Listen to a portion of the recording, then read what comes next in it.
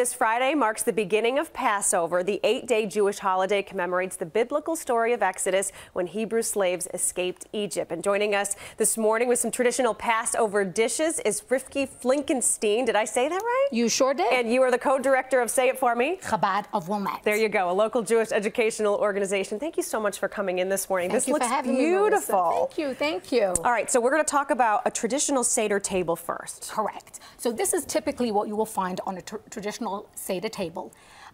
Absolutely every single item here is dripping with traditions and meaning and props, if you will, to help us tell the story of the going out of Egypt over 3,500 years ago, 3,300 years ago. It's beautiful. It looks wonderful. Thank you for bringing all of this in this morning. But I also want to talk about the traditional dish that you're going to make today. Charoset. As you see, it's prominently displayed on the Seder table.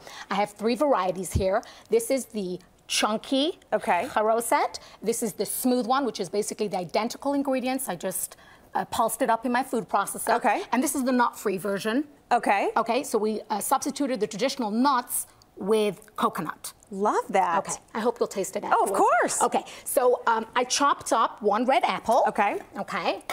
I chopped up 1 pear.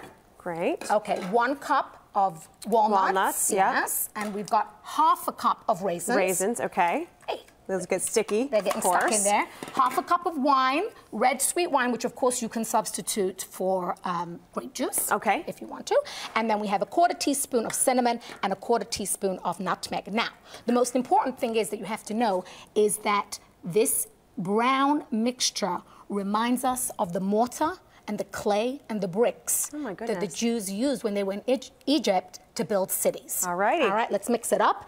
And it smells so nice. Doesn't it? Yeah, I was thinking the same thing in the wine. And this needs to be refrigerated before you serve it. Okay. And if there's any leftovers after the Seder, you know, throw some yogurt into it. Yeah. And traditionally, this is used by taking the bitter herb, dipping it into the charoset, and there's a lesson behind that, in that any hardship, any bitterness that we have, we try to look for the sweetness in it and the growth, and to come out of that. We are running out of time here, so which one can I taste? Whatever you want. Well, I want what this looks one, good. of course, this one. I like the chunky one because this, I wish you could smell it. It's amazing. It's the nutmeg, it's the nutmeg.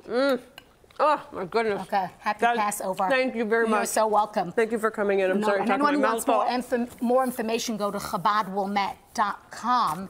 And all resources, fun activities for the kids, whatever you need for your Passover. There you go. Thank you so much for joining us. You're welcome. And for more, you can visit CBSChicago.com as well. We will have a link to this story and the recipes coming up in the next few hours.